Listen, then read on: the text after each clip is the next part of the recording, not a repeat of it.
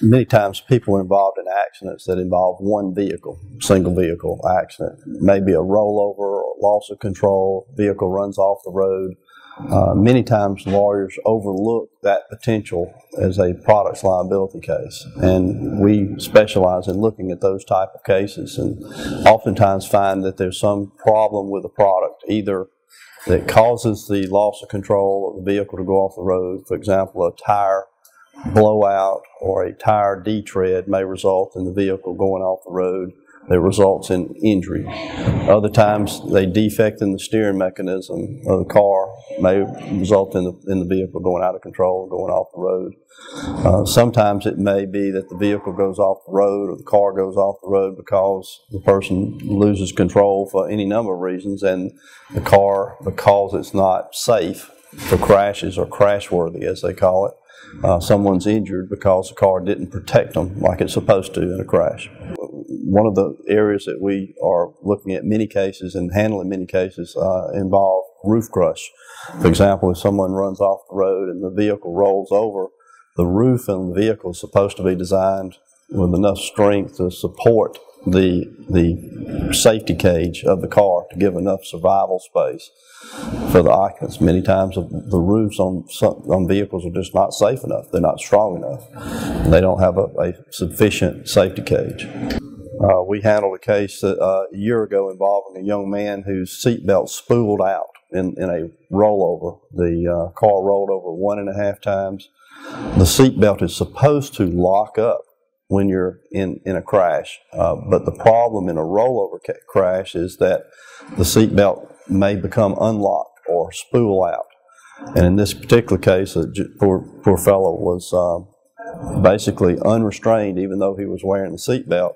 His head struck the roof of the vehicle, and he resulted in, and as a result, is paralyzed.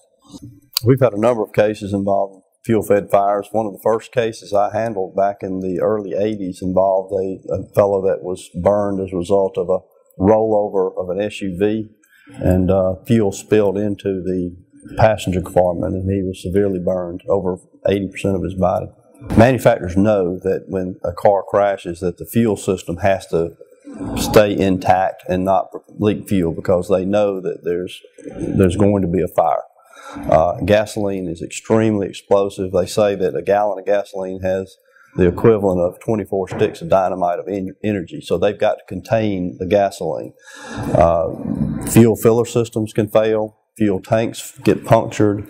Oftentimes there are structures that are built into the car, like bolts and things like that, are close to the fuel tank that in a crash will puncture the fuel tank. Engineers know about this, and they're supposed to check for that in their crash test program. Oftentimes they don't. There are many times when the car companies find out that they do have a problem with a fuel system, but to save money, rather than redesign, they go ahead and take the chance, put the vehicle on the market, and pay the damages.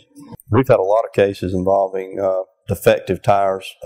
Many times there are what we call detread or tread separation cases, where because the tire is not designed properly or manufactured properly, the tread of the tire can separate or come loose while someone's driving down the road. If it happens on a rear tire especially, it can cause loss of control. The vehicle can go into what we call skate, and the operator can't control the vehicle no matter how skillful they are. The vehicle will go out of control, it will go off the road, hit something, or sometimes it'll roll over. But entire manufacturers are aware of that, and what we found in handling these cases that many times the tires, when they're originally designed, they've got the proper design, they've got the things that they need for the tire to operate properly, but then the cost cutting starts, and the manufacturers, usually from upper management, tell the engineers to start saving money, shaving things off, and they start reducing the tire's capability. They try to save a penny here or a penny there, but every time they make a change and reduce, for example, the wedge of the tire or some other safety aspect of the tire, they increase the likelihood that somebody is going to suffer a tire tread separation at some point while someone's driving.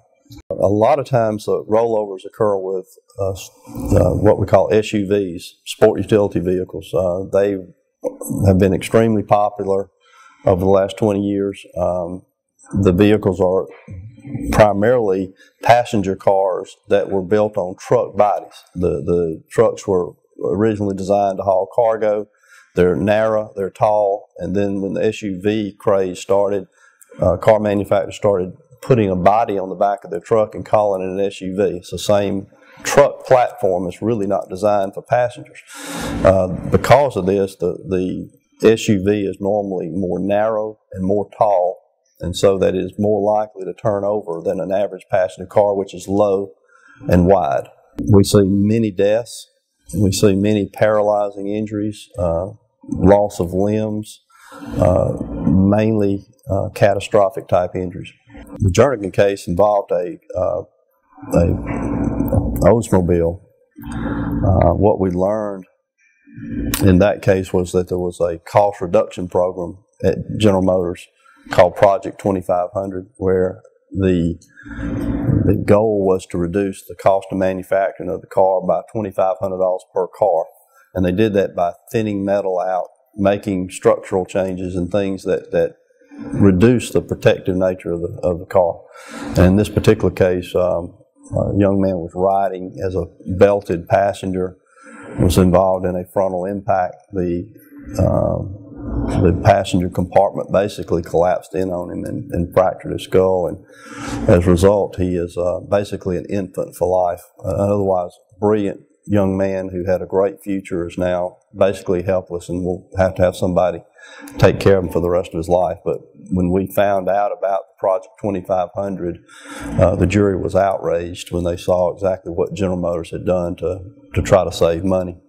The defect in that particular case was the structural integrity of the front of the car. They had reduced the strength of the rails that are designed to crush in a crash.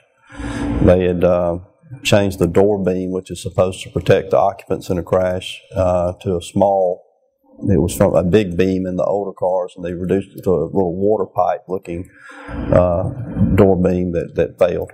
The verdict was $122 million, 22 compensatory, $100 million punitives. Our lawyers are trained to look at specific defects. We study those defects. We're aware of them, and that's what we do. We help people who need help. If somebody's catastrophically injured or killed in a car accident, they or the family members need to call Beasley Allen at 1-800-898-2034. We look at these cases all the time. There's no charge for us to look at the case to see if there may be a products liability case, and we're happy to do it.